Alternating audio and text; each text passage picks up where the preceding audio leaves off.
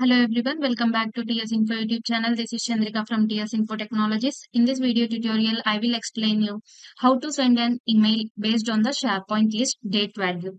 So here I am going to explain the two examples based on the SharePoint list date column values. So let's begin this. Logged into the Power Automate. See here, I have already logged into my Power Automate homepage.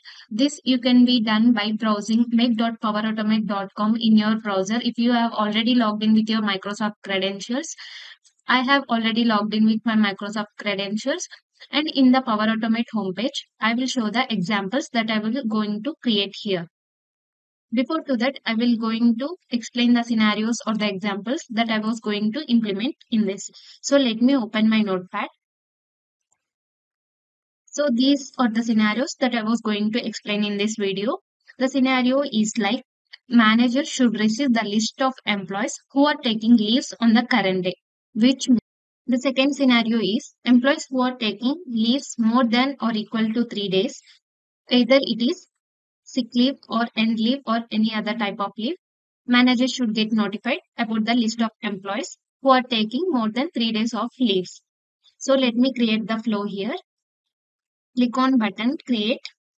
After that, select scheduled cloud flow because I wanted to run this flow every day so that it will run every day on a particular time and check whether in the SharePoint list the leave date is equals to today or not. So this is the SharePoint list. I will connect it to that flow. So in the SharePoint list, I have many columns here: employee name, leave type, leave date, and leave end date. Here, if the leave date is equals to today, then it will send an email to the particular manager who are having leaves on that particular current date. So let me go back to the Power Automate flow. Here I will name it as send email based on date. Select to run this flow for every 1 day so that it will trigger every day, and click on create. The recurrence trigger has been added, and add get items flow action. So in the get items flow action, select the site address and the SharePoint list. Here I will be taking employee leave track. After that, click on show all. In the filter query, I will give leave date is equals to today's date so that it will return all the items that are having leave date is equals to today date. So to give the filter query, I need the internal name of the list column. Let me go back to the SharePoint list and click on older to newer. In the URL, you can find the internal name of the list column, which is next to the sort field is equals to. So copy that. After that, come back to the Power Automate flow and in the filter query, paste it and is equals to.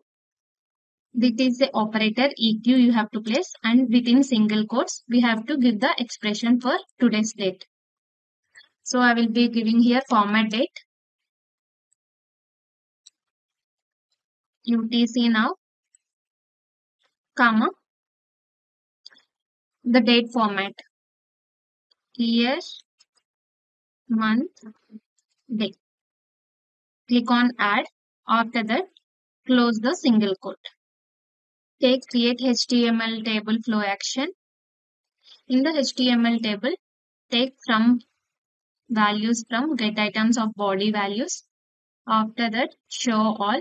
In the column, select custom column, headers as employee name, and take employee display name. You can customize the list here with the header and value column section. In the header and value column section, you can take employee name and employee leave type value and employee leave date. After that, send an email V2. In the send an email flow action, take values from the dynamic content. Here I have to send to the manager. So take manager email. After that, I will give it as a test and take the output of HTML table. This is the simple body format I have given here. And now the flow is ready, and click on save and test the flow manually. Test the flow manually. Click on test, run flow. Now you can see the flow has ran successfully, and open the Outlook. You can also see we have received an email containing a list of employees who are having the leave date on today, that is current day. So now I will edit my flow. Click on get items flow action. In the get items flow action, previously we have given leave date is equals to today. And now I will be performing like leave date is equals to today date and leave end date is greater than or equals to 3 days. So that we also need leave end date internal name. Do the same way as I said before.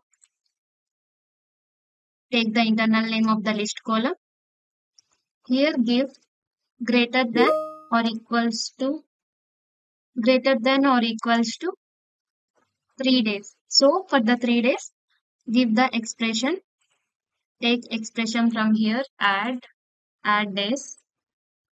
After that, UTC now, comma. I will be taking 3 days so that it will add 3 days to the current date. Add the expression and close the single quote. Every time when we are giving the expression, please keep in mind open and end with the single quotes here.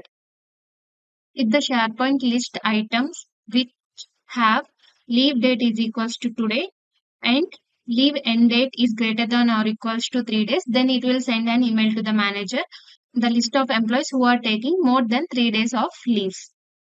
So in the create HTML table, I will be adding one more header and value column, that is leave end date, and map the value here from dynamic content,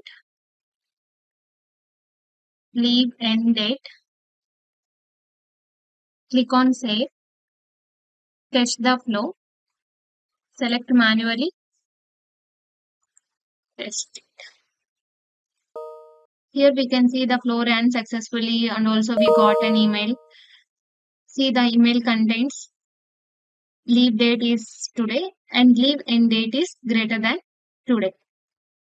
This is how to send email based on the SharePoint list date column values.